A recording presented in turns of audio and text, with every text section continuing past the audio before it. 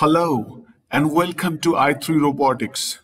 Today I'm going to make a security system using PIR sensor and Arduino in Tinkercad circuit. So let me take you to the Tinkercad here. I'm already logged into the Tinkercad and you can see that there is a default title. The first, it's must change. So this is security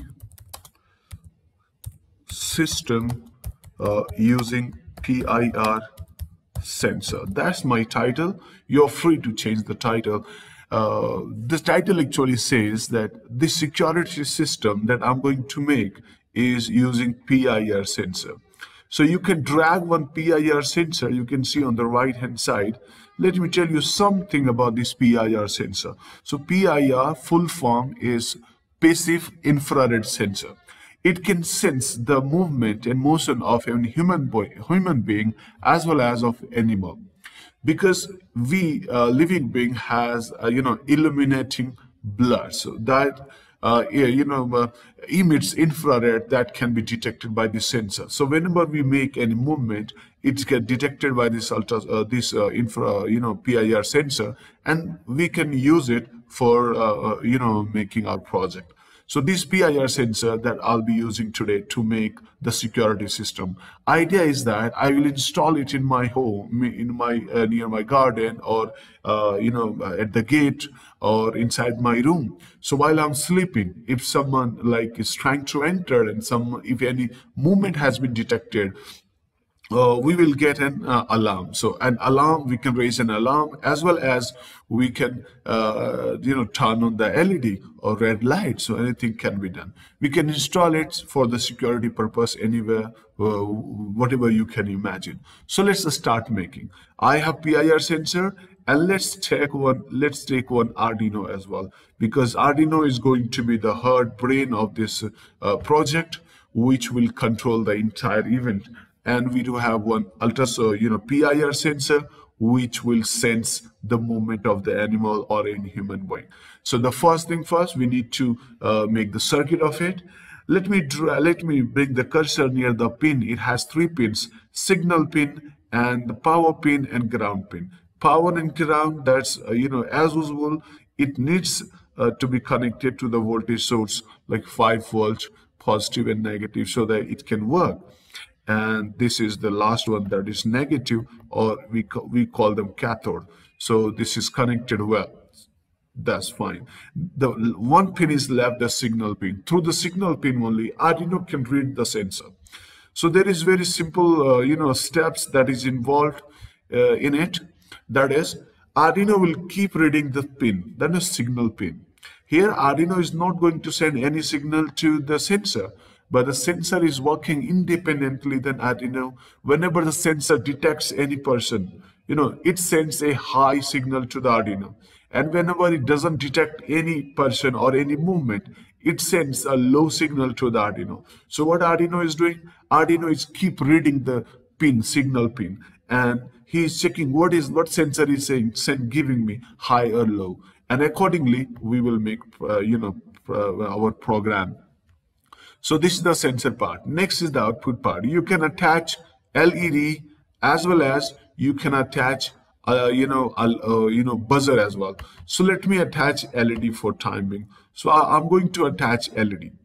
This is our cathode pin, that is minus, need to be connected with cathode. Let me connect to the cathode, that is ground pin. And I have connected to the ground pin very well.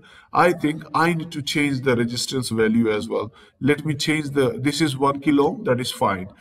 And this is the anode. Anode, that's control pin. I'll be connecting to pin number 8. So let me change color. Yeah. So one more thing I'll attach, that is a buzzer. So the buzzer is it can raise an alarm. So whenever the sensor will sense any person or animal, it's going to raise alarm for me. So the positive again need to be connected to any control pin. So that is, I'll connect to pin number 9. Okay, pin number 9. Let's change the color, some different color, and I think yellow. Yeah, and this is the negative pin. As well, The negative pin also has to be grounded, and I'm going to make it ground. That's all. I hope you got it right. So the entire thing, you can connect them in the breadboard, but I have given you a simple overview that what are the components that we can use in our security system using PIR sensor. So being a developer, I know, being a programmer, I know in the mind what's all about. I have PIR sensor. Whenever it senses any movement or any human movement of human being or animal, it's going to give the signal to Arduino. And then I will write code that whenever you get high value, you turn on the light, red LED, as well as you raise an alarm. That's all, okay? So let's just try writing code. Without code, this system is not going to do anything. So I'm going to write code quickly. This is the pre-written code. It's not needed at all. Let me just drop to the bin. Yes. And let's just start from a scratch. So the first is a comment block. You are advised you can use multiple comments block. I'm using one. So I will write code for security system. So that's all, code for security system. So what the Arduino is going to do is Arduino constantly will read the sensor. What sensor is giving? Is it giving high or low, right? So what I'll take the if else condition this time. And this time I'll take if else condition. And I will say that you read that pin already. How you can say this? We'll give condition simply. To give condition, let's drag math block. And here I will tell them that you read the input pin, means the sensor pin, sensor is connected to pin number 7. So I will say that read digital pin. So digital pin number 7. This sensor is completely digital. Either it gives high or it gives low. So I'll tell them read the pin number. Which pin? Pin number 7. You read it, okay? And check what's the value. If it is greater than or if it is equal to, you can write if it is equal to high. So where we can get the high value? In the math block, you can get the high block. So if it is equal to high, then what do? You turn on this light. To turn on the light, simply set that pin to high. Which pin? LED pin is connected to pin number 8. So I will turn them high. And what else? I need to raise alarm as well. So we'll go to output again and I'll choose the speaker pin. So I think a speaker pin is here, play a speaker. So this block, play a speaker, we need to change the pin number that is connected to pin number 9. And I'll say that a tone of having 60 Hz frequency, you generate that and play for 1 second. It will keep, increasing for longer as long as it's sensing it. So that's enough. And then if the sensor is, if the Arduino is not reading high value from the sensor, what it's supposed to do? It is supposed to, let that speaker off and let the LED be on. Off. So let it be off. So I'm going to turn off the light as well as I'm going to turn off the speaker as well. So how we can turn the speaker off? To turn the speaker off, we need to go to the output. Yeah, we are here. And we will drag turn off the speaker pin that is connected to pin number 8. Let me see. Yes, pin number 8. Speaker is connected to pin number 9. Okay, pin number 9. That's fine. And then just for a smooth process, I'm going to wait for a while, for 1 second at least. So I'll tell them, hey, wait for 1 second. Just let it work out well. And all said, done. Let me test it. How does it work actually?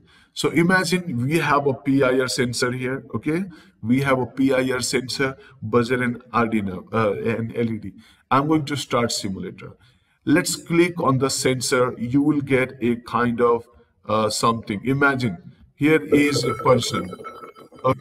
So you can see when the person is outside, not in range. So this sensor is not sensing this movement anymore because this person is not in the range of the sensor. So as soon as the person comes in the range of the sensor, you would see the LED is turning on, the buzzer has started making sound.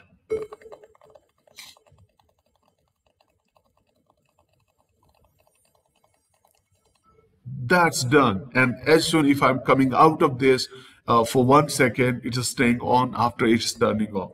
So this way, you can see that our sensor is making, this is very efficient project, that is security system using PIR sensor. I hope you liked it. You're advised to further implement the code, and you can attach as many things as you want. Thank you, and see you later in the next lesson, in the next tutorial.